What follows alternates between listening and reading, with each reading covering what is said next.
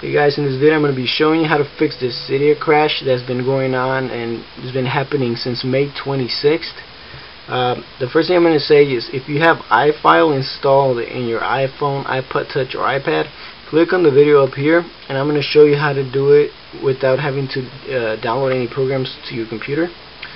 If you don't have iFile, we're going to get on with this video. I'm just going to show you guys how to do it.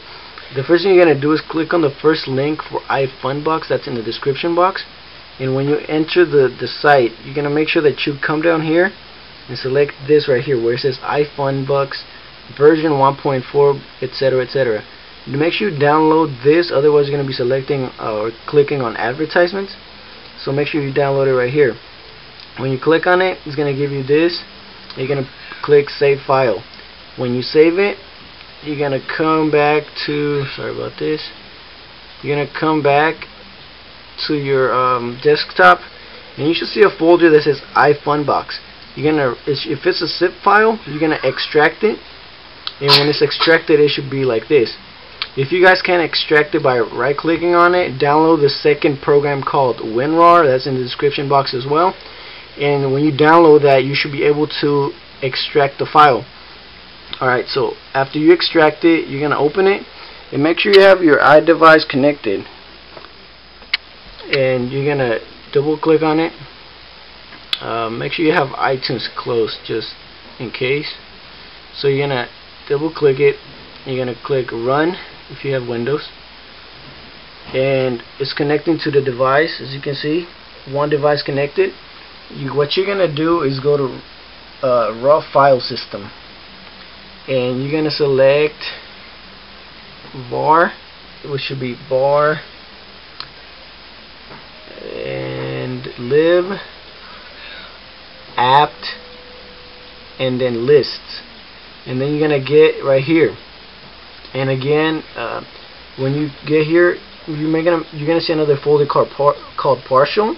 Make sure that you leave that alone. You don't want to mess with that. And what you will do is select every other file other than partial and simply highlight it and then delete it.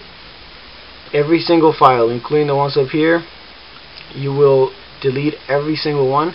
I'm not going to do this simply because I already did it for my iDevice, so I don't want to do it again. But make sure that you leave partial in here. Once you have deleted everything except for partial, you guys are simply going to go back up here and simply click on anything else, and you're going to select down here, you're going to select device safe removal. You're going to remove it, and you should be able to see that it says no device connected. And what you can do now is simply disconnect it from here.